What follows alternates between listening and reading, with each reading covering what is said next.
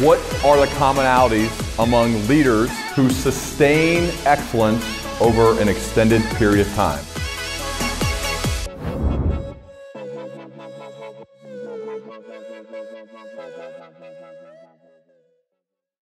Todd, it's so great to have you back on the Learning Leader Show. Welcome, man.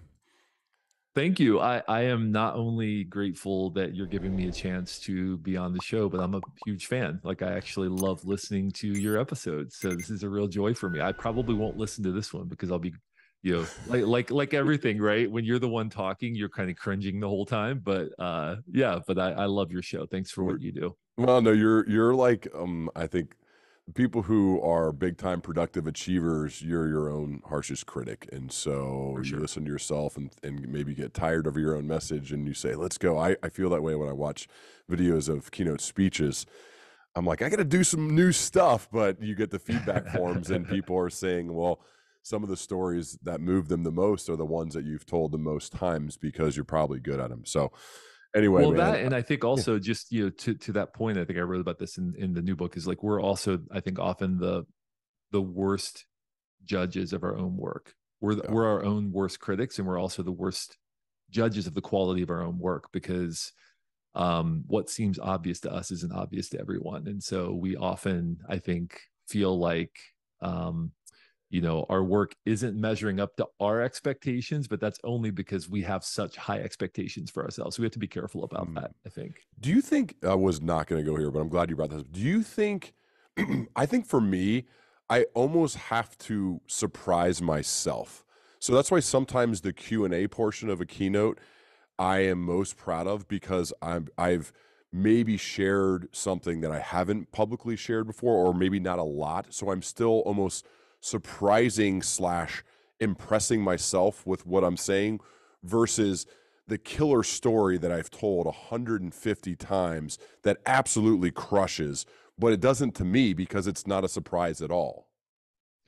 I completely agree with that. And I think for some of us, I think people who teach or people who lead, and maybe you have to sort of repeat the same principles over and over, if it's not a surprise to you, I think it doesn't resonate in the same way with you. It does with others, because for them, it's like opening a package for the first time. Oh, this is really cool. Whatever it is, it's really cool because it's a surprise. And surprise is a huge element of leadership, of effective leadership, and making your message resonate, but also a huge element of any kind of creative work that we do, problem solving work. And so for those of us who repeat the same messages over and over, regardless of the context, it can start to feel, again, a little obvious to us because we've heard it a million times, we've said it a million times. And when we surprise ourselves, we have this, it's almost like we have that same audience response to what we said. I do that very often. I was doing an interview about this new book about a week ago, and I said something that was a new metaphor that I'd never used before. And I was like, oh, that's good. Wow, I've got to remember that. And now I've said it 3 or 4 times, and now it's like, okay, it doesn't resonate the same way it did the first time, but I think it's that element of surprise. And I think that's a really useful tool for leaders, when they're communicating. And we have to also recognize that just because it feels worn to us doesn't mean it comes across that way to others. Is there a talk track you have to say in your mind before you go on stage, knowing you're going to share a story that you've shared so many times before that it's not a surprise? Like, I know for me, I have to say, this is the first time. And so it needs to feel like it's your first time saying it to them, meaning the excitement level, the surprise. Like, don't mess up the timing because you know the ending. Like, you know what I mean? Because I think stand-up comedians are the best at this. They've handcrafted these bits and whittled them down to the lowest number of words possible when it comes to that joke, and they say it as if it's the first time, yet it's the 1,000th time. I think of that before I go on stage. What do you tell yourself before you go on to make sure it feels to them like it's new and refreshing and you're super excited about it? Yeah, so I do have a little mantra that I tell myself before I go on, and it's be present and be yourself.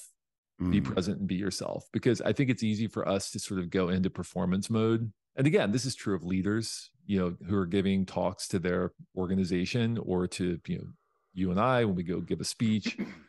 it's easy to not be present, first of all. So you're not in the room, you're not breathing the same air, you're not paying attention to the nuance of what's happening in the room, you're not paying attention to nonverbal communication, you're not pausing and allowing things to land, but instead you're sort of like, okay, I got to go on the next thing, the next thing, the next thing, which is when leaders are communicating often. It's about, I'm trying to get my point across. No, you're not trying to get your point across. You're trying to make your point land with people. You're trying to make it sit with people in a deep and resonant and actionable way. And so the be present part for me is about be in the room with these people right here, right now. And the be yourself part is don't try to be someone you're not. Don't mimic and imitate someone who you think is better than you are at what they do. Just be yourself. Just be present, be yourself. When you tell a story, tell it in the way that you tell it. When you make a point, communicate it in the way that you communicate it. Use your tone, use your phraseology, use your cadence, use your, the way that you think about it, the way that you experience it yourself, and be unapologetic. I tweeted something the other day, don't apologize for your existence. I think a lot of people in the workplace feel the need to apologize for their existence, meaning I apologize that I am not something more than I feel like I need to be in this circumstance, or I apologize that I have an idea that may not be the best idea in the world, or whatever it is. We have to train ourselves as leaders not to apologize for our existence. You are here, you're in this role, you're occupying this space for this time, regardless of whether you think you belong there or not. You occupy this space for this period of time, and your job is just to be present and be yourself. Be present and be yourself. Deliver whatever value you're being charged with delivering, and do it to the best of your ability, and do it in the way that only you uniquely can deliver, and stop apologizing for your existence. And that was early in my speaking, especially. That was something I really struggled with. I struggled with it when I was leading organizations as well, but in my speaking, I always felt that sort of need to kind of prove myself every time I stepped on stage. And I just stopped doing that. And the funny thing is, when I stopped trying to prove myself, there was more gravitas to what I was doing when I just showed up and just decided I'm just going to occupy the space I've been given to occupy. And, that's all I can do. What did it look like at that point when were you trying to look like you'd see maybe a Tony Robbins or somebody and you're trying to act like him, or you're imitating others, or what was that kind of evolution from the beginning towards the moments when you felt like be yourself? How did that go? I think the way it comes across most, I wasn't really trying to mimic other people, but there was a desperation and an urgency to how I communicated. I desperately need you to understand what I'm saying right now. I urgently implore you to act on what I'm saying right now, versus I'm just having a conversation. And so many, if you watch great leaders give effective speeches, they feel very conversational. They're not full of soaring rhetoric and high concept. I'm just having a conversation with you right now, and I'm stepping into your shoes, and I'm communicating with you. Yes, there might be a degree of urgency to what I'm saying, but I'm communicating with you in a way that proves that I have skin in the game. I am authentically here. And that's really, authenticity really is about showing that you have skin in the game. It's not transparency. We conflate those things. We conflate transparency with authenticity. Transparency is I'm going to show you everything and tell you everything, and here I am, warts and all. That's not helpful for leaders. Authenticity, however, is I am putting my actions where my mouth is. I'm putting skin in the game and showing you that I am at potential cost to myself, taking a stand and showing you what I care about.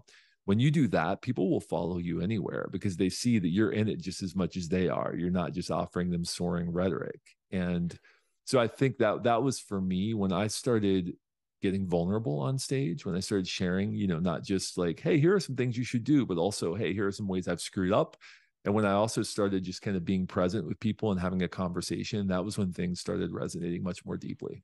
It's weird that the most personal stories, so I sometimes I'll like weave back and forth between a personal story and then a story about somebody else that I've learned and shared.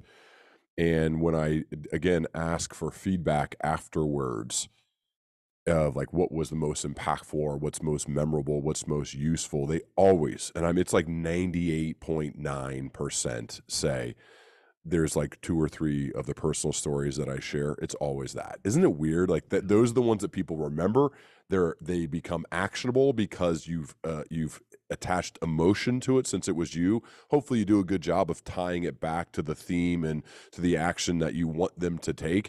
But that seems to be the most memorable, and that's a telling sign for me. 2 things. One, it's good to get feedback from your audience, but it's also a telling sign that, oh, I thought this bit was really good. It was about somebody else. It was something different. And maybe it was, but it wasn't the most memorable part of the speech.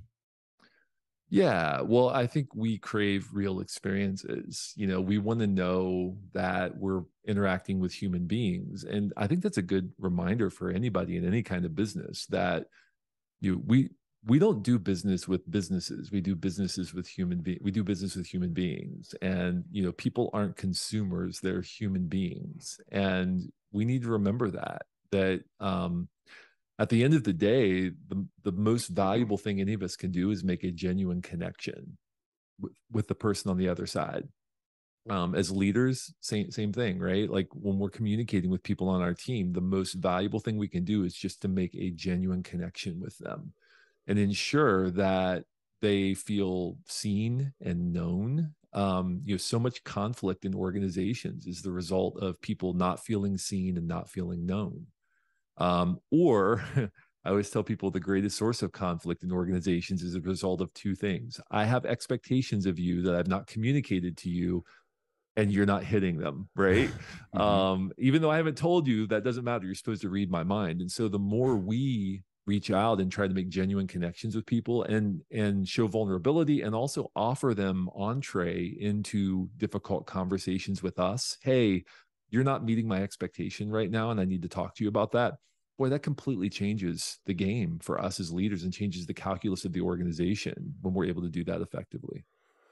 Your new book's called The Daily Creative, and I love the setup. I feel like this is going to be a great way for you to operate moving forward because there's literally 366 lessons. I think that is so hard to do, and you made it look really easy because I started thinking about the daily excellence or daily leadership or whatever, and I actually started journaling on this stuff through the preparation of the combination of Ryan Holiday's Daily Stoic and now Daily Creative from you. It is so much harder than you guys make it look. So first, huge props that every single page and entry is not only useful, but also there's like an entertaining story, a lot of it. You're referencing things from either your life or things that you've learned. So I think that part alone makes this book something that people have to buy. And I want to start actually with I don't think everyone thinks of themselves as a creative or oh, like that's for other people, but really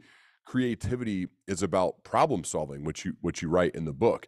Can you share more about why people who think the creative stuff is for others, when in actuality, if you're a leader, you're involved in creativity because creativity is about problem solving? Yeah, that's right. And you know, I think we often conflate creativity and art. We think that creativity means I paint or I design or I make music or I dance or something. And those are certainly creative acts. But, you know, as you said, if you have to solve problems every day, you're creative. If you're taking disparate bits of info and combining them into a new solution, that's a creative act. So if you're an engineer, you are remarkably creative. If you lead an organization, are you kidding me? I mean, you have to deal with all of the ambiguity and uncertainty, client demands, demands of your manager, demands of people on your team, and you have to figure out how to navigate through all of that. That is a complex creative problem that has to be solved every single day. And so I think, you know, when we don't give ourselves the moniker of creative, it's often because we don't want to wear that moniker because we think it's reserved for someone else. It's not. You're a creative professional. And so with that comes all kinds of pressures and dynamics that you may not be aware of and things that you may not know how to deal with. But that also means that there's tremendous opportunity and upside to what you do every single day. If you build some practices into your life to position you to be brilliant when it matters most. And that's really what Daily Creative was designed to do. And that's really been the focus of my work for a couple decades, right? Is helping people build practices in their life that prepare them for those moments when they need a great idea or when they need to have a well of energy to be able to deal with a difficult problem. And that's really why I wrote this book. And to your point, it's not for, I mean, it is for those artists, but it's also for the manager, the mid-level manager, a manufacturing company, right? Who has to deal with all the same pressures and uncertainties that those artists do on a daily basis. Okay, I'm going to dive into some of the entries. So I did not read the book how you're supposed to. I just hammered through the whole thing because, well, I mean, I wanted to be prepared for this, so I didn't read it one day at a time. But I think people could actually read it the way I did and still benefit in a big way if you prefer just to plow through it, or you do it one day at a time. I think it's either or. So I want to focus on things that I struggle with, Todd. I think people, hopefully audience members could, or people listening could gather that me following my curiosity, it seems to be what people like, and it's certainly what I like. But let's focus on for one of the entries is about big vision. Okay, so you read about Walt Disney, and he announced Epcot through a series of videos in 1966, and this is the title of this is basically Dream Big. This is something I really struggle with because I've been asked, hey, like, what's your vision plan, or what's your 3 to 5 year, 10-year plan? And it's usually like, it's not good. And I think I need to get better, and I want to get better at this. I don't think it's one of those things that I'm like, oh, no, it's fine not to be good at it. I think I need to get good at it, and I'm not, which is like actually planning for the future and thinking about it. Because now I'm just heads down, do the work, prepare for the next podcast, write the next book, work, prepare for the next keynote speech without really looking up and planning. Could you, and maybe this is just a free consulting session for at least this one question. When you think about that, like having a big vision and how to put this into action, I think probably there are others who struggle with this too. What are some practical ways that we can get better at having a big vision and implementing it? Yeah. So first of all, I think that it is often the case that we begin our careers and our lives with this giant question mark of, I wonder what could be, right? I wonder what, I mean, you think about Walt Disney, it's a great example, and that's why I used it in the book. Walt Disney started as a cartoonist basically for a small Kansas City newspaper and became really like probably one of the most, if not the most influential people in the history of entertainment. If you look at his, and I have it framed over my, behind me on top of my bookshelf back here. You can't see it in the frame, but it's there. I have a framed copy of his business model from 1967, the Walt Disney Corporation's business model from 1967. And you see all of these things, right? You've got like licensing, and you've got, music, and you've got merchandise, and all these things out on the periphery. But everything, all of these arrows point back to this little factory. And it's the creative output of the film team is at the center of the entire business model. It all comes back to the idea factory. It all comes back to that central thing of the quality of the ideas that are generated at the center of that business model. And so I think for any of us who have been in our role for any period of time, who are starting maybe to allow the harsh boot of pragmatism to begin to snuff out the seedlings of promise and possibility, I think we have to spend some time on our own and set aside some time to just think about what would blow my mind. What if it would happen would be just completely out of this world and unimaginable to me in my life, in my career. What kind of impact would you want to have? What kind of work would you want to be doing? Who would you want to be doing that work with? What would the net result of that impact be? We start off with all of these ideas and ambitions, and over time we allow those rough edges to get rounded out of us, because that's what organizations often do. Organizations organize, which means they have to strive for conformity. They have to, because that's the only way they can make things predictable. And so they might say, oh, we want you to be yourself. We want you to bring your unique leadership perspective. We want you to innovate. We want you to come up with new ideas. But at the end of the day, innovation and uniqueness can be threatening to organizations, because what they're really striving for is conformity, predictability. They need to be able to make projections and, satisfy stakeholders.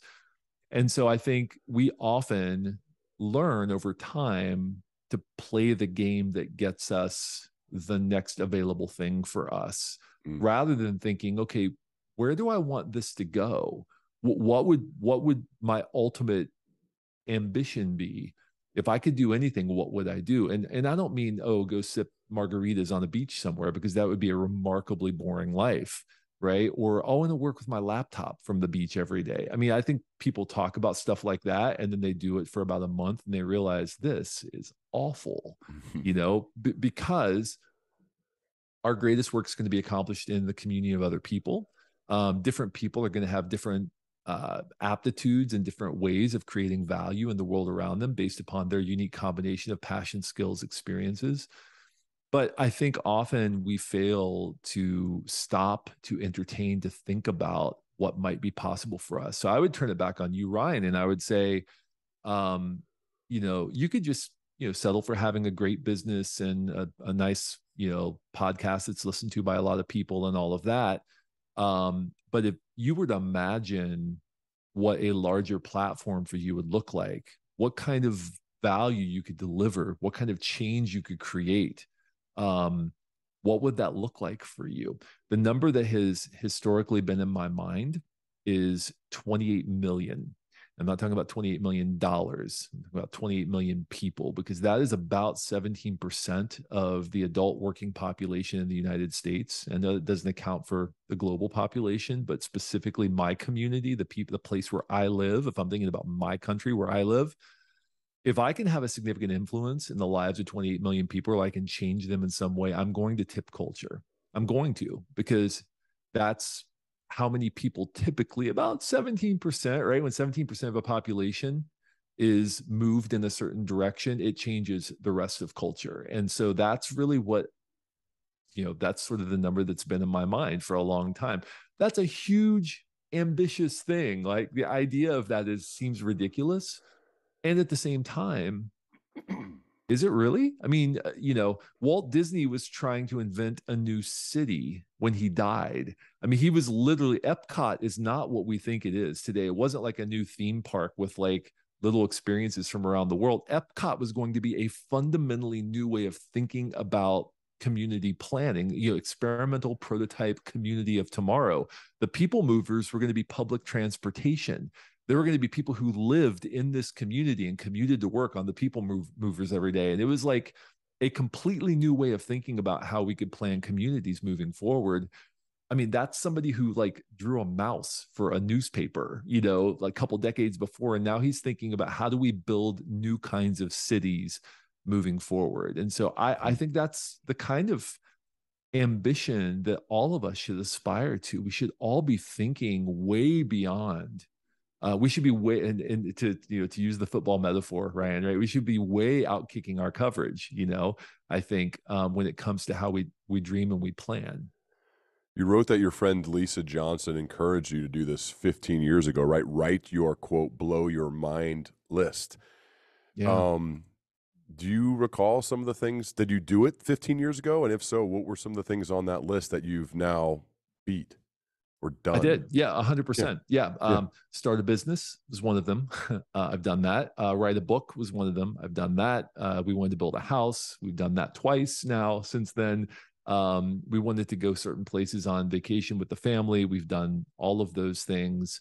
I mean, there are some that are more personal, right? But it's all of these kinds of things that honestly at the time seemed like none of these things are going to happen. I mean, I don't see a path to making these things happen. There's nothing magical about making a list of, and by the way, this is, I think, the January 1st entry. And the reason I put it on January 1st is because at the beginning of every year, I want people to begin to think about the trajectory of their life. And I want them to think about possibility, to dwell in possibility. It's a great time to do that at the beginning of a year. And there's nothing magical about making a list, but what that does is it frames up and it points your mind in a certain direction. You start thinking about how you might be able to bring those things into being. You start looking for dots to connect. Stephen Johnson, in his book Where Good Ideas Come From, he talked about this concept borrowed from evolutionary biology called the adjacent possible, right? Which means combining and synthesizing bits of stimulus or bits of input immediately around a problem until you begin to come up with new ideas that could possibly work. And I think that's kind of what happens when we start making lists like this. We start looking at our environment and our circumstances and our opportunities, and we start paying attention to things maybe we didn't before that could lead us to being able to achieve those desired outcomes, because now they're front of mind. Instead of being these vague wishes that we have somewhere, they become much more immediate and imminent to us. And so that's what I think that exercise says. There's nothing magical or mystical about making a list. It's not like, oh, if I write it down, it's going to happen. No, I think it just brings it front of mind for us and forces us to have to, begin to consider things maybe we weren't considering the day before. Yeah. And I actually want to publicly state now, you and I have had private phone conversations where I just pepper you with questions about, what do you think I should do next? How should I approach this? And every single time you do it like instantly, right? I say, Todd, I have these questions, and we're on the phone 3 minutes later, and we stay on for an hour, and I leave every single one of those conversations like, oh, man, that dude's so good and kind. So I just want to publicly state that, man, because I really do appreciate those. There'll be more in the future if you'll have me, because it's just so helpful for me to be able to talk things through with somebody who's kind of like on this path and has lived it and has done it longer than me. And I think most importantly, you're doing it in a way in which I admire. Because there are people who have done some bad things, but not necessarily in a way that I admire. So I don't want to do it that way. I want to do it in a way in which somebody I admire, and that's you, man. Well, that really means a lot to me. It really does. And first of all, the door is always open, and you have my number, and you're always welcome to call. And so I appreciate that. I will say that one of the things that kind of surprises people when I work with them or I interact with them is, one of the first things I tell them is, I'm not trying to build a business, I'm trying to grow a life. Which means I have made decisions in my business that don't make sense from a pure business sense. And the reason is because I have other priorities in my life. Life is a portfolio. And a lot of people become very unbalanced in how they allocate that portfolio. They think, oh, well, I'm going to spend 10 years building my career or 15 years building my career. And then after that, I can start investing in other parts of my portfolio. And you and I both know that there are certain opportunities that once they're gone, they're gone. You cannot spend 15 years heavily investing in your career at the expense of your family and expect that in 15 years I'll just turn a corner and suddenly then I'll be able to reinvest in my family. You can't do that. And so I have now 3 kids, 2 of whom are in high school, 1 of whom is in college. And when they're out of the house, things are going to probably take a different turn for me. So it's almost like I'm doing almost like an inverted career in a way where people, a lot of people do everything they can to try to build their career early, and then they sort of, coast it out. And I'm almost kind of doing the opposite, which is, I think I'm on the back end, once my kids are in school and they're out and I've got basically lots of time and flexibility, I'm going to kind of do the opposite, which is, okay, now I'm going to really pour some fuel on the fire and see what we could turn this into. But that was a very intentional choice because I wanted to be around. I wanted to be present with my family and my kids and approach things in a very structured way. And I think that is, for me, just understanding, what is enough, what sustains us, what's enough, and understanding the portfolio of what I'm trying to build, not just trying to, build as big of a thing as I can. So in alignment with that, man. And I think there are sacrifices. There are times away. I've told For sure. story on this podcast multiple times about the summer months of getting out of here at 3:30 so I can I can go swimming with my 8-year-old daughter, Charlie, and throw her in the pool because that's my favorite thing in the world to do. And so I have to optimize for that. I have to plan for that. I have to work harder when it's cold outside so that when it gets hot, I'm doing the thing that I want to do because I still have work to do. I still have to get things done. I still have to provide, but I know I will never, ever, ever, ever regret those summer days ever. Or getting off 100%. the And bus stop, also, you know? yeah, 100%. And also, it's also important for those of us who have kids. It's important for your kids to see you working hard. Yes. So I'm a big believer that, it's okay to not make every single event that your kid has, every single game, every single recital. You should strive to be at as many as you can, but it's also important for your kids to see, oh, mom and dad have other things going on in this world that don't center around me. And they have other priorities and other callings and other things that they're doing that are important. And that's what it means to be a well-rounded citizen and an effective human being is you have a lot of different, obligations and priorities.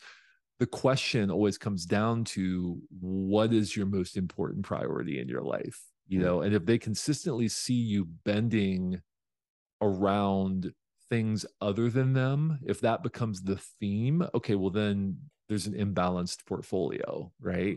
But I do think, just because you want to say, I want to value my family, I want to honor my family and put them at the center of my decision making, doesn't mean you don't miss things, because it is important for kids to see you working really hard as well. Yeah, especially when you're traveling around and say, like, I have an opportunity to impact 1,000 people at this event. Right. And I think that it's important to do those things because it shows like we're focused on not only work but impacting people, and I think that can be inspiring for kids. Speaking of people who love you, you write a post about clean and dirty fuels, and I viewed this as you watch The Last Dance, or The Last Dance, Michael Jordan, the captain's Derek Jeter, and or whether it's Aaron Rodgers, where you see these people who like placing chips on their shoulders and proving doubters wrong. And I think clean and dirty fuels, though, to me at least, Todd, you correct me if I'm wrong, but I view it more as, I think life is more rich and rewarding to think of my supporters on a daily basis and do everything I can to prove them right versus trying to prove a hater wrong. And I know there are people out there like the Michael Jordans and Jeters and A-Rods of the world who seem to relish in the fact of proving people wrong. To me, though, let's say you do win the championship. Who are you celebrating with? Like, I guess your teammates are there, but those people who you proved wrong, they're not going to be around. That's not fun in that moment.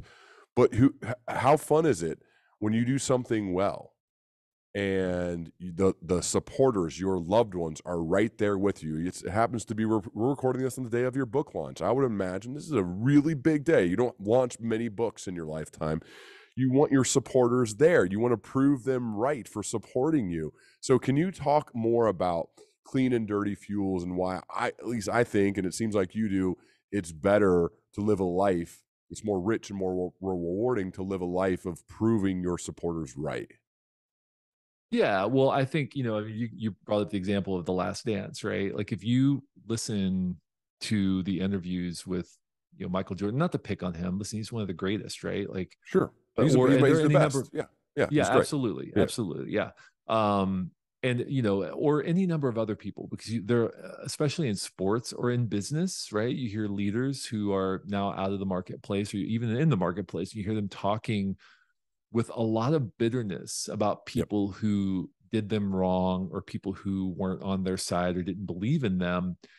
And that became their fuel to, it was basically a drive to prove them wrong, to show like, you're wrong and I'm going to prove you're wrong. Well, what happens after you prove them wrong? Well, then what drives you moving forward? If your entire ambition is just to prove somebody wrong, somebody who did you wrong, you want to make them eat their words. Well, what do you do after that? You have to be driven by something more than that. I think that kind of fuel, anger, resentment, bitterness, it burns dirty. And that's kind of the point of that essay of clean and dirty fuel. yeah, it might get you where you're going, but it's going to leave residue all over you. It's going to leave residue all over your soul and all over everybody you touch. I mean, even if you and that's a great example of The Last Dance. If you listen to interviews in that documentary, they talk about how Jordan would invent Yep. enemies. Like he would invent slights, like somebody else had disrespect, even though they didn't. He would like invent it just so he would have fuel to like drive him to perform or whatever. And listen, whatever, fine. I'm not judging anyone. It's his call. But I think that if we do that consistently, it can't help but leave residue all over us. Versus clean fuels, which is, to your point, who am I aspiring to serve? What am I trying to do? What is my outcome? What is it that animates my most unique and valuable work? And how can I leverage that more consistently? Those are clean fuels. Those are people who, I think, generally speaking, tend to be much more healthy people to be around, to be a part of a team. B, probably deliver work that is more hopeful and consistent with the expectations of their stakeholders. And I think C, they just end up being happier, more well-rounded people because they're constantly looking forward instead of looking backward, trying to find some source of motivation. And so again, I'm not judging anybody. I'm not telling anybody like you're evil or wrong if you don't do it this way. I just think it's a cautionary tale that we have to be careful that we're burning clean fuel and doing our work and not burning dirty fuel, because dirty fuel leaves residue. And there are outliers to every rule, to every idea. And I think the ones we mentioned, like Jordan and Jeter and others, are the outliers. Now, I don't know them personally, so who knows what they're like, how they are, or their kind of how they feel. But to me, I just know the sense of, like I said, publishing a book surrounded by the people who absolutely believed in me that I could do it and continue to do it, and then celebrate alongside them is such a motivating force. I love it. It's the best. And then you see people that it's impacted in a positive way. It's like, man, I mean, doesn't that juice you up to do more of it, as opposed to like searching out for someone who says, Todd, you can't do this. I just feel like it's a better way to live. Yeah, 100%. Right. And I also think that it's useful. It is useful to remind yourself from time to time that people haven't always believed that you're capable of doing what you're doing, but not from the standpoint of like, I'm going to prove them wrong, but more from the standpoint of like, okay, these are the voices of the kinds of people that I don't want to surround myself with. Yep. I want people in my life who will tell me the truth, who will speak truth to me because they have my best interests at heart. I want people around me who will doubt my ideas, challenge my ambitions, not because they want to see me fail, but because they want to see me succeed, and they're questioning whether that's the right way for me to get there. I will listen to those people all day long. So I'm not talking about detractors. Detractors can be very helpful if they care about you, if they want to see you succeed. Detractors who are tossing hand grenades at you because they want to see you destroyed, those are not the kind of people we should listen to. So we should take, I think I wrote about this in the book, in Daily Creative, in one of the entries. We should listen to the advice of a trusted few advisors rather than the critiques of the faceless masses who only want to tell us what they think without any skin in the game. We need people around us who trust us, and people who we trust and who want to see good outcomes for us because they care about us, because they have skin in the game. And we should try to be that for others. Absolutely. This is something we talk about at home, actually, as parents, of it's so easy to criticize somebody else for whatever that they did. And one of the things I try to calmly say this, and I'm sure I screw it up, but I say, wait a second. They did something, like they sang up on stage or they did something. We were watching. Mm-hmm. I'm applauding for that person. I don't know that person. I'm applauding for them. And if it is somebody I know and they do want feedback, we will have kind of that feedback. But I'm not going to talk negatively behind the back of somebody who's a performer or somebody who's out on the court doing the thing. When I watch my daughter's volleyball team, it's easy for us parents to criticize when a girl misses a ball, but they're actually on the court doing it. We're watching them do it, right? I'm happy to talk, and we'll try to coach it up a little bit, but to me, to talk behind somebody's back who's actually in the arena doing it versus me not, I don't think we should do that. I think we should try to be the trusted few for people who that we care about, they care about us, that we can help them, but not sit there and say, "Oh, how did you miss that? That you got to get that ball." You know what I mean? And I think that's something for us to think about, both as on both ends of it, when we're the creative, we're the one doing the thing, as well as when we're in the support role. 100%. Yes, absolutely. Totally agree with you. And, so I always, with our kids, one of the things we tried to do, and I do this with people on teams as well, when I'm working with leaders and organizations, is I always tell them, listen, what we need to do is we need to reward leading indicators or leading behaviors rather than always rewarding trailing metrics, right? So in other words, we need to pay attention to the dashboard more than we pay attention to the scoreboard. Most leaders and most organizations will look at the scoreboard and determine who needs to be rewarded based upon the outcome. But I think it's much more important to reward the kind of behavior that's going to lead, or is likely to lead to those outcomes that you want. So in that case, right? Hey, how brave is it for that person to have stood up and engaged in that activity? That was a brave choice that they made to do that, right? Yeah, they may have sucked. Maybe they were terrible. Maybe it was an awful performance, whatever, but that's not my place to judge. I'm just going to look at how brave it was for them to get on stage to do that. Now, if I'm paying for a ticket to come to a concert, and then I feel like I have the right to say, like, well, I really did not enjoy that, right? Agree. Whatever. But listen, if it's like, something where somebody's doing something, or to your point in the sports thing, I mean, come on, youth sports culture is just insane and ridiculous. And the standard that we hold children to, and by the way, all the way up through high school. I mean, these are literally, like, I've had 3 high schoolers. I have 3 teenage kids right now. Like, I mean, the standard that we hold these kids to is just insane. It's ridiculous. We forget that they were up at 6 this morning, like in high school sports. They were up at 6 this morning. They had to get to school. They came home. They probably did their homework on the bus on the way to the game. Yep. They're going to go play a game. And then after the game, they probably have to finish their homework, and they have to get up at 6 a.m. again tomorrow morning, right? And then when you hear people talking, or parents talking, or you hear whatever, and I'm just thinking, come on, these are kids who are doing this because they love the sport, or they love their teammates, or they just want to have something to do, right? And I think that we have to be very careful, again, to reward behavior and choices, not outcomes. So what we'll say with our kids is, that was a really brave choice, or you worked really hard on that. Yep. Or things of that nature, because those are things they can control. If you say, "Oh, that was really smart," or "way to get that grade," it's like, well, what does that even mean? But no, you worked really hard to get that grade. I'm really proud of you for working hard. Or that was a really brave thing that you said. I'm really proud of you for saying that. Even though I disagree with you, I'm proud that you were willing to have that conversation with me, right? Reward behavior that's likely to lead to the outcomes that you want. That's how we shape character. Character becomes destiny, right? So. I love it. Well, I mean, it's like the dinner table. Instead of the question of, like, did you get an A on the test, said, can you share an example of a time you were kind to somebody today? Can you share an example of how you helped somebody today? Can you share an example of a brave choice that you made? Can you share an example of how you bounced back from something where maybe you messed up or you struggled? So we're talking about actual things that we did, as well as things that are within our control, because we control our attitude or our effort. And that's a big thing with sports too. We talk a lot about body language and cheering on teammates and being excited when they do well, and picking them up when they fall down.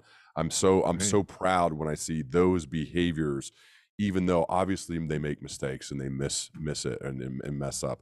We all do, but it's more about how they respond and the behaviors, and controlling the controllables of attitude and effort. I don't want to get us off topic, but I could talk all day about kids sports, Todd. I want to go to the next one. So you once had a bumper sticker printed that said, "Safety is not an option." Yeah. Why is playing it safe, or how is playing it safe? How can it be dangerous? Yeah, and in retrospect, maybe a bumper sticker was not the best format for that, the best medium for that message. Safety is not an option. I actually, it's that bumper sticker is hanging on my whiteboard right over there. I can see it right now. It's within field of view, that exact bumper sticker. And the reason was I wanted to encourage my team not to think about the safe option. Because safety, the most safe thing we do is often the most dangerous thing that we do. Coming up with safe answers over and over and over makes us irrelevant.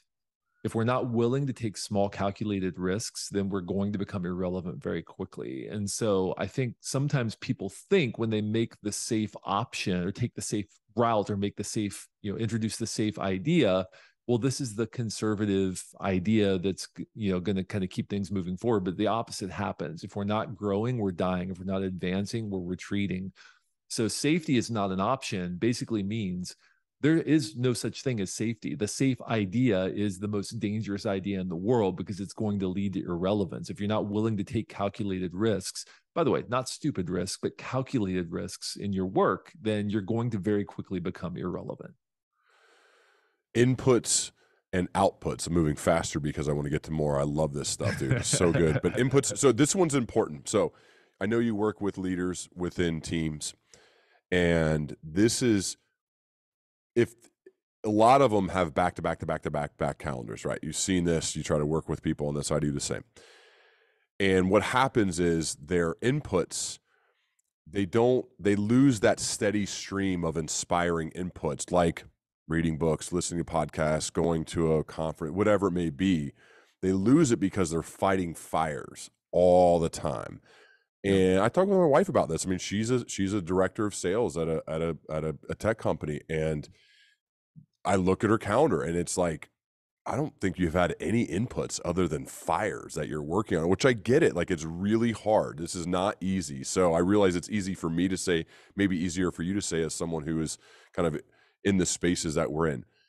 But with that said, I still think this is so important about inputs and outputs, and why, as leaders, it's so vital for us to be focused on what we're ingesting to make sure that our output continues to get better. Can you share more about this inputs and outputs section of your book?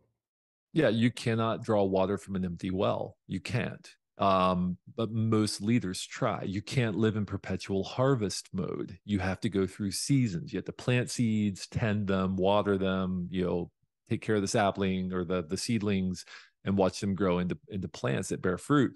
Many people try to live in perpetual harvest mode. So there's just a couple of metaphors that all say the same thing, which is, if you're not taking time, dedicating time to absorb valuable stimulus, to read, to observe the world around you, to think, right? To be present with your thoughts, which so many of us aren't, by the way, these days, then you are eventually going to wither on the vine. You are, period. Or your ideas are going to start becoming very derivative of one another. So you're going to keep saying the same thing over and over. Every idea is just a minor, iteration on the idea before. We have to build time into our life to absorb stimulus. As Stephen Sample, the former president of USC, said, to commune with great minds. We have to build time into our life to be able to do that if we want to remain viable and effective. Here's a principle that I teach to leaders. If you are not inspired, you cannot inspire other people, period. Like, people will not be inspired by you if you yourself are not inspired. So you have to take the time to be inspired. And to your point, that can mean absorbing books. Maybe it's audiobooks during your commute or on a walk. That's great. That's fine. Maybe it's taking time to read in the morning or in the evening before you go to bed, to absorb the great thoughts of others, to pursue your curiosity in some capacity, and then share those ideas with people on your team. But you need to have some time set aside for absorbing stimulus that sparks new ideas, new insights. And maybe that has to be before you go to work. I used to go to a coffee shop in the morning and spend an hour in the morning, doing this before I would go into my job, because it was the only place I could have predictable, quiet time. I don't care what it is for you. It needs to happen. If you're not inspired, you cannot inspire other people. Oh, it's so good, man. Can you talk to me about the buffalo and the cow and why we should strive to be the buffalo? This is a great story that I heard Shola Richardson tell about his father. His father's from Sierra Leone, and Shola and I connected at an event we both spoke at called Global Leadership Summit last year or the year before.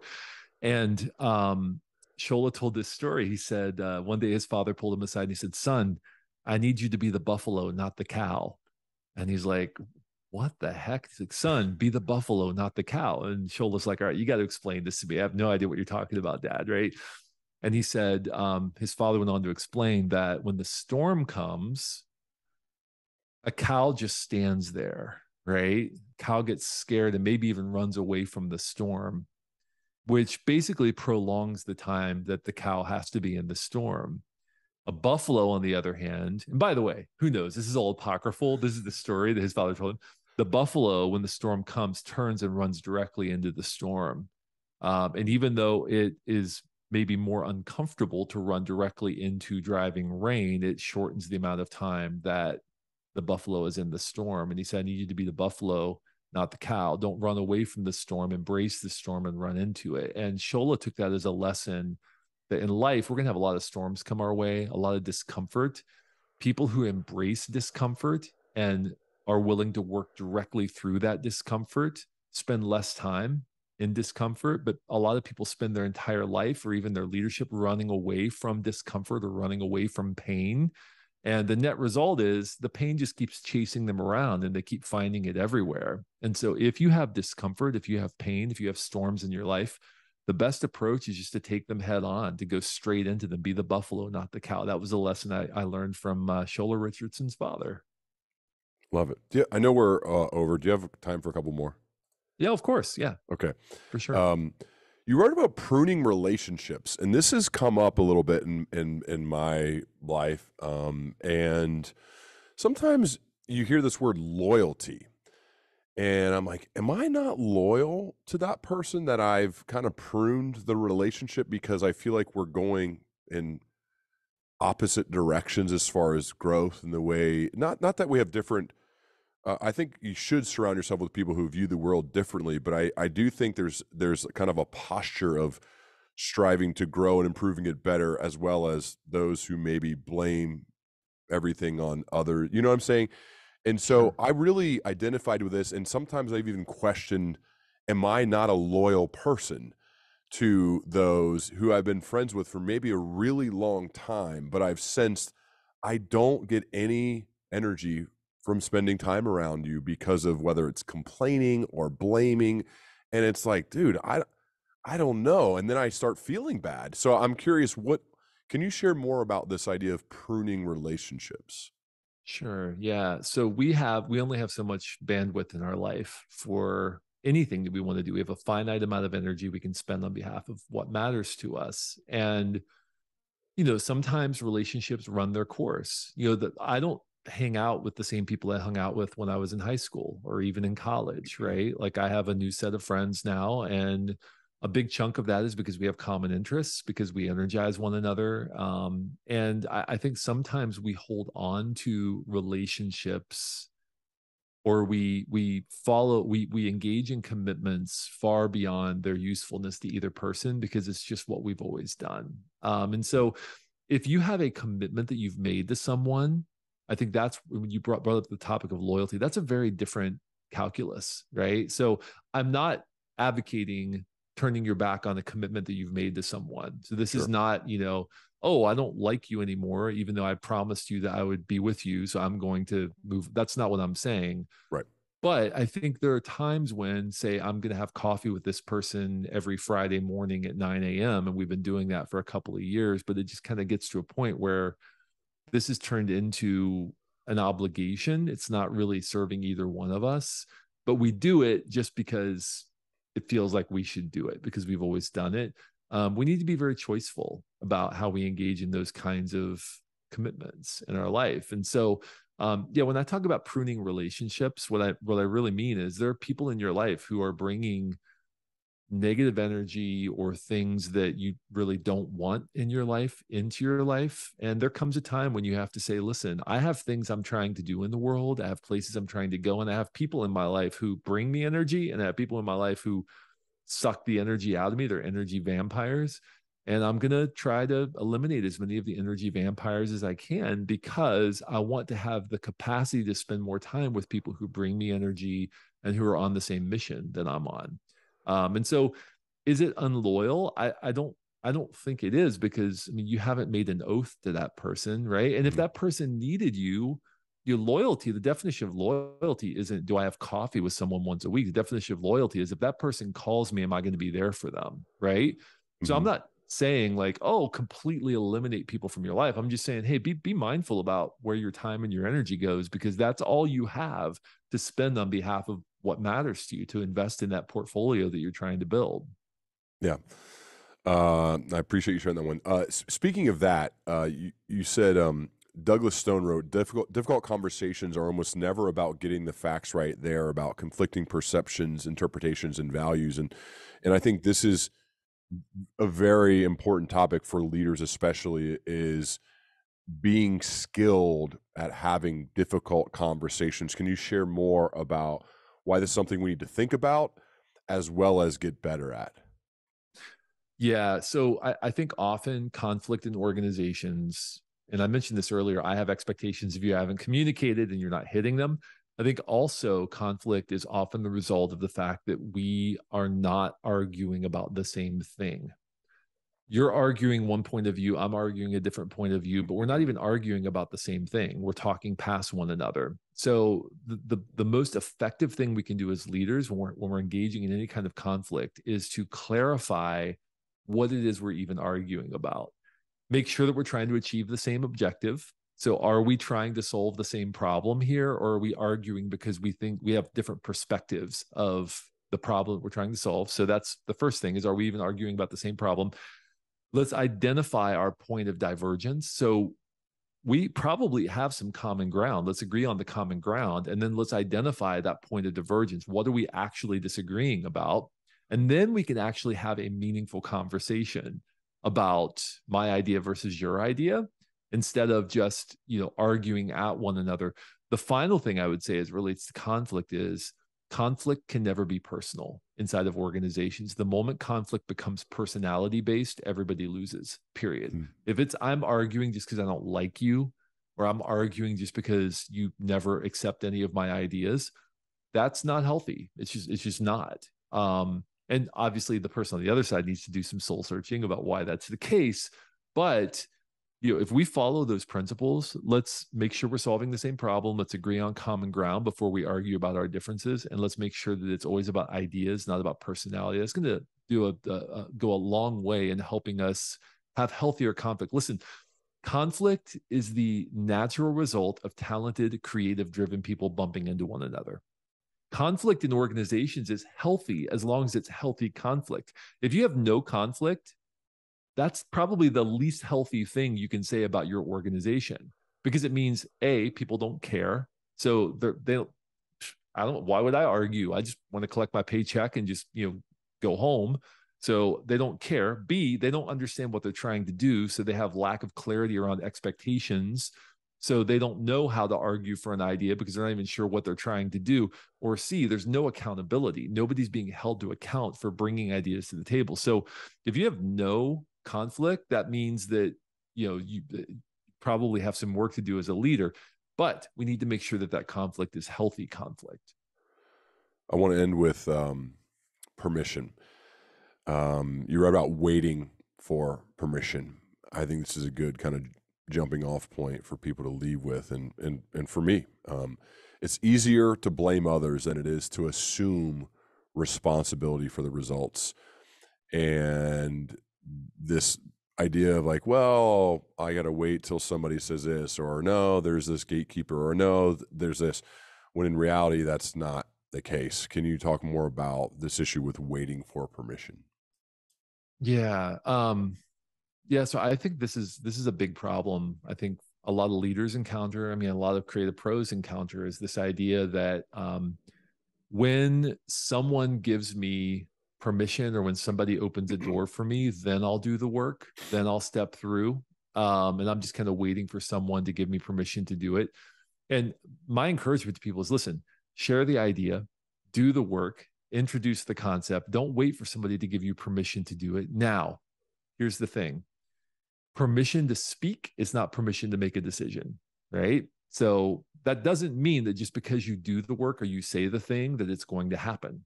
No, of course not, right? And this is, I teach leaders this, right? You need to give people on your team permission to speak, but make sure that they understand permission to speak is not permission to make the decision. So in the same way, we need to embrace that as leaders, but also we have to recognize that attention for your work is not a birthright. So just doing the work does not mean your work's going to be received. And I think that's what prevents a lot of people from acting. That's why they wait for permission, is because they're afraid that their work isn't going to resonate, or it's not going to come across, or it's not going to be effective. So we have to do the work. If you want to, Austin Kleon talks about be the noun, be the verb, not the noun, right? Do the verb, not the noun. If you want to be a writer, write. Start writing. Put stuff into the world. Put it out there where people can experience it. Period. And listen, it might be a long, hard slog, and nobody may pay attention. And honestly, your work may not be that good. That's okay. None of our work is that great at the beginning, right? But put it into the world where people can see it and experience it. If you want to start something, you have an idea, go out and do it. Put it into the world. Stop waiting for permission from people. Pay attention to your stakeholders, because they matter. Right? You have to pay attention to your stakeholders. So one of the things when I was launching my business, and we've talked about this before, right? I think in our private conversations, it was very important to me that my wife was on board with the decision to launch my business, which meant I had to understand what my stakeholders needed in order for all of us to feel good about the risk I was going to take. That's different. That's not waiting for permission. That's being wise. That's making sure your stakeholders are accounted for. Waiting for permission is I'm waiting for somebody out there to tell me you should go start a business, and here I'm going to give you permission to go do it. No, absolutely not. Right. So get your stakeholders on board, but don't wait for other people to open the door for you, because they're too busy worried about their own door that they're trying to open, or trying to do the thing that they're trying to do. So we don't need permission to act, but also we have to recognize that just because we act doesn't mean people are going to pay attention. That's okay. We can always redirect as long as we're moving forward. I think being a person of action, having a bias for action, being a doer versus just hey, I'm about to do this. You probably get this where somebody comes up to you after a speech, or they send you an email, I'm about to do this thing, or I want to say, like, well, just do it, and then we can talk about it after you do it. Like, let's be a person of action. Don't wait for permission. Just do it. That doesn't mean it's going to be great. It probably won't be. Right. In fact, it's at the beginning. That's right. But let's be a person of action, and then we can iterate and work off of that, as opposed to, hey, I'm about to do this. One more before we go. So and your kids are about, at least the oldest one, about to be this age. Let's say you're meeting with somebody who's recent college grad, 25-ish. And they want to leave a dent in the world. They're not exactly sure what they want to do, but they want to positively impact other people, do well, and do good. What are some general pieces of life/career advice you'd give to that person? Probably the most valuable thing I could offer them is go find a job and add as much value as you can wherever you can. So when somebody asks you to do a particular task, do it to the best of your ability and add as much value as you can. Be resourceful. So if someone asks you to do something and you don't know how to do it, figure it out and make it happen. Add value even in places where they're not asking you to add value. And pay a lot of attention to the places where the value you add seems to be especially resonant or especially valuable to other people. And truthfully, this is not popular advice, but stay in that job and stick it out long enough that you can see patterns begin to emerge, and you begin to recognize the places where you offer unique value, because those are probably the things that people aren't going to tell you going into the marketplace. It's not the kind of thing that comes from book learning or from college. It comes from practical lived experience. You're going to discover things about yourself that you didn't understand or you didn't know previously. Like, for example, the one thing I discovered early in my career was that I have a unique ability to connect dots. I just do.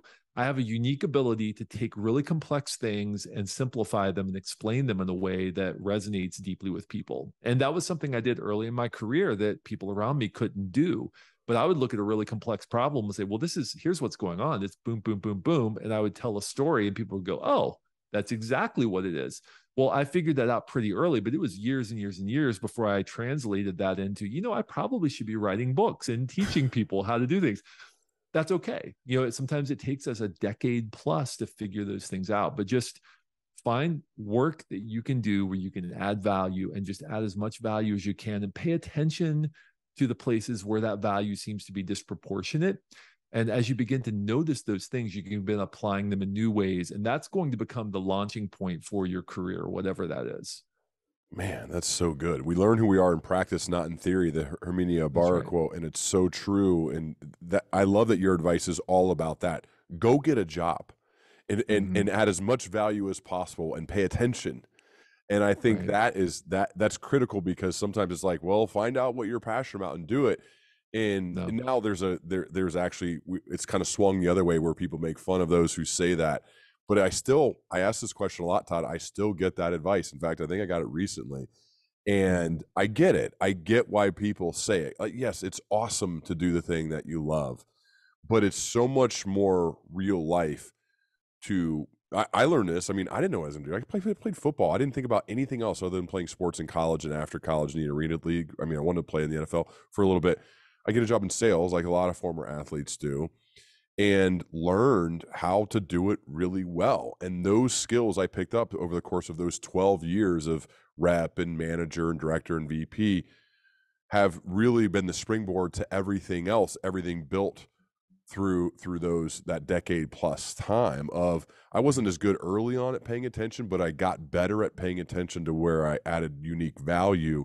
And then that's led to this. So I think that is actually something that people could do, as opposed to this kind of pie in the sky, wow, let's find what we love type advice. Absolutely. Well, and I think Cal Newport said it so eloquently. He said, we expect people to choose what they're going to do for the rest of their life at the exact moment they know the very least about themselves they'll ever know throughout their course of their entire life, right? So people pick majors and they think, I've got to go find the perfect job. There is no perfect job. My job, listen, Ryan, you and I get to basically determine what I do all day. I get to determine how I approach my life and my work, and have client work. I don't have the perfect job. I have to do things I don't want to do, as part of my work, because it's what needs to be done. There is no perfect job. And the sooner we embrace that, we recognize work is not about the tasks we do. It's about what we bring to those tasks. Once we begin to understand that, it completely changes our framing of life and work. Don't follow passion or try to figure out your passion and then go follow it. Go work somewhere and you'll discover passion in the midst of your work. And that's, I think, a much more valuable and lasting way for us to approach life and work and purpose than to sit around and conceptualize about what we might want to do with our life. Man, I would benefit so much from having way more regular conversations. I don't know. Maybe we should do something on the side where we have more podcasts together, because I really appreciate like the insight and the care and the love you bring to these. And I just learn so much every time we talk. So I'm super grateful for you. And the latest book is called Daily Creative, a practical guide for staying prolific, brilliant, and healthy. And whether you read it like I did, where you just mow through it, or one day at a time, I highly, highly recommend people get this book. I feel like this is going to kind of be another launching off point for the next part of your career. And I'm pumped to see it, man.